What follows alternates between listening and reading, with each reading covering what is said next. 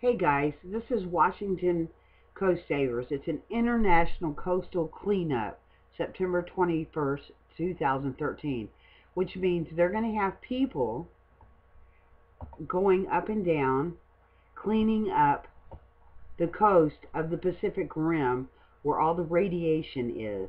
On here, they even, let me see if I can go back up.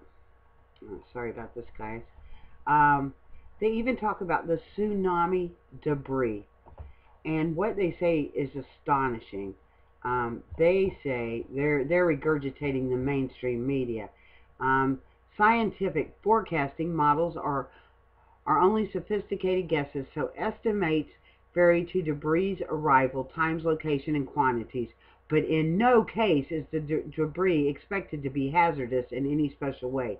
The media continues to report tsunami debris on our coast, including the recent arrival of a large dock, blah, blah, blah. Now, I just want to tell you this. My son did it last year because they made a big deal of it. He lives in Westport, Washington. The problem is they didn't tell him that it could be radioactive.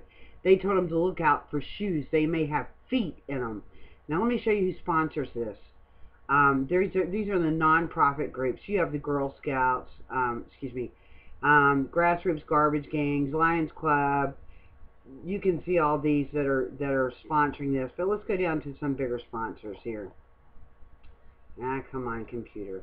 Oh, a Bank of America. Look at here. Ocean Companies, Lost Resort.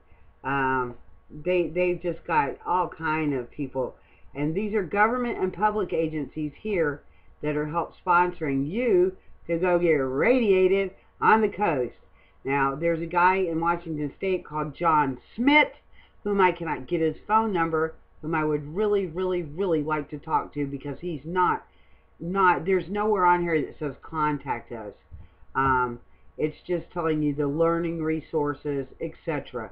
At this point, I'm very, very upset because I believe that they are not warning people about the radiation debris.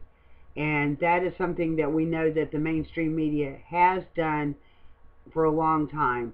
So they did finally put tsunami debris, but it's not hazardous, so don't worry if you get radiated. So I want you to know that this is going on not just here on Washington coast. This is international. You can look here, anywhere on here, and find out where it's going to be happening in your area. So please, make this go viral. Spread it like wildfire. Let's get this out, that they are telling people, regular people, not giving them suits or Geiger counters, to go clean up the radioactive mess along the coast of the Pacific Ocean. And I'm out, and I hope everybody has a good day.